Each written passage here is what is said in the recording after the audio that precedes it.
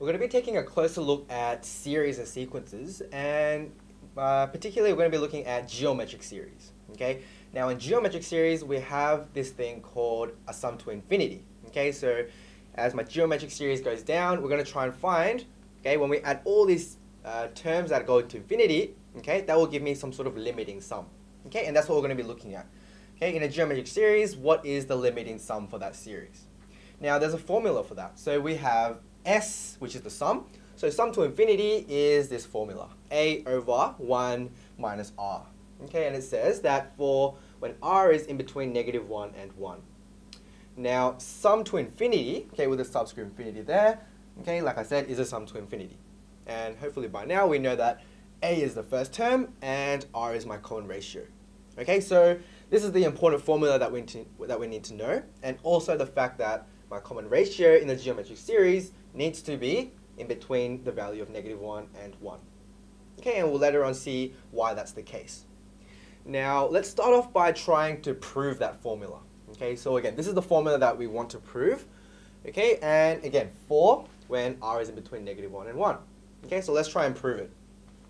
Now, sum to infinity is another way of saying, okay, like I said, it's a limiting sum.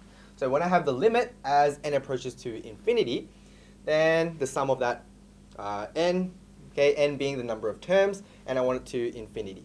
Okay, that's the sum to infinity, infinite number of terms. So now that sum to n, any sum of a geometric series, we can replace with our series formula. Okay, so this is a geometric series sum formula, which is just represented by Sn. So if you rewrite that formula, okay, just rewrite your limit as n approaches to infinity, and we have this formula. Okay, so hopefully we should recall this geometric series sum formula. Now, hopefully we know that there are two versions of it. Okay, the first one is a r to the power of n minus 1, and on the bottom is r minus 1. Okay, or we have this one where we have 1 minus r to the power of n and 1 minus r. Okay, like I said, they are two of the same formulas, but the reason why we prefer to use this form where it's 1 minus r is because my value of r is in between -1 and 1. Okay, which means that it's a lot easier to calculate when I just take away 1 from a number that's smaller than 1. Okay, so that's why we use this preferred method, or this preferred formula. Okay, but like I said, it's the same thing. Now, r to the power of infinity is equal to 0. Now, what significance does that make? Well, if I have the sum of, the limit of as n approaches to infinity, and I just put infinity to the n, so r to the power of n, which is r to the power of infinity, is going to be 0. Now, why is it 0? Well, r, the value of r is going to be between -1 and 1. So for example, like 0.5. Okay, then any number that's less than 1 to the power of a really big number, like infinity, is going to equal to 0. Okay, so if I just put that in there, so if I just put as n approaches to infinity, we know that the value of r to the power of infinity will be 0. Okay, then if we simplify, then we are left with this sum formula. Okay, so this is my limiting sum formula, or in other words, it's my sum to infinity, okay, for a geometric series. So hopefully you understood how to prove it. Okay, so it's a nice theoretical understanding. Now let's try and use this formula. Okay, so let's try and actually find the limiting sum for some sort of geometric series. So in question 2, it says find the sum to infinity of 16 plus 8 plus 4 plus 2, and so on.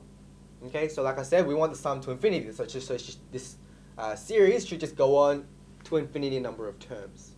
Now, the first thing we're going to consider is finding the common ratio. Okay, so finding the common ratio, we can do that by, in a geometric series, we can just divide the second term by the first term, okay, just the one before it, and we see that, okay, the common ratio is half, okay, 0.5. And also, this is my sum formula, okay, and we know what A is. A is my first term. So, if I put all my values into my formula, so A equals to 16, which is my first term. Now, 1 minus my common ratio, which we found was 0.5. Okay, and also, we can see that the common ratio is 0.5, meaning that it's in between -1 and 1, which means this sort of thing, this sort of geometric series, will have some sort of a limiting sum. So if I just simplify this down, put it into a calculator, and we find, oh, the sum to infinity is equal to 32. Okay, so if you're not quite sure about the concept of sum to infinities, just try and think of it as, so we're going to keep going down, okay? So we're going to keep going down by halves, then 2 will become, the next 10 will be 1, the next 10 will be 0.5, the next 10 will be 0.25. It gets smaller and smaller because my common ratio is less than 1. Meaning, as I keep going down, the number's going to get smaller and smaller, meaning I will have some sort of limiting sum. When I add all those little terms, there will be some limiting sum. Okay, now the converse of that is if my ratio was, say, greater than 1, like 2, if my R was 2, then my numbers will just keep getting larger and larger. So if we just keep adding larger and larger numbers, we'll just get a just big number. So we don't have a limiting sum. Okay, but if my common ratio is in between -1 and 1 like this, then there will be that stopping point, that end point, which is my sum to infinity, which we also like to describe as my limiting sum.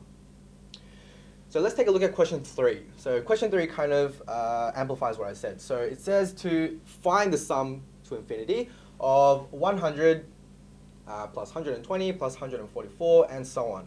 And this is in a geometric series. So first thing I'm going to do is find my common ratio. So again, let's just take a term and divide it by the one right before it. So if I do that, then, okay, so I get a common ratio of 1.2. Okay, but the question is, I want to find the sum to infinity.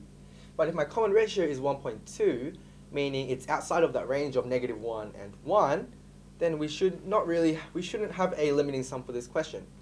Okay, so the sum to infinity does not exist as r equals to 1.2, does not lie between -1 and 1. Okay, so that's the theoretical understanding that we need to have for limiting sums.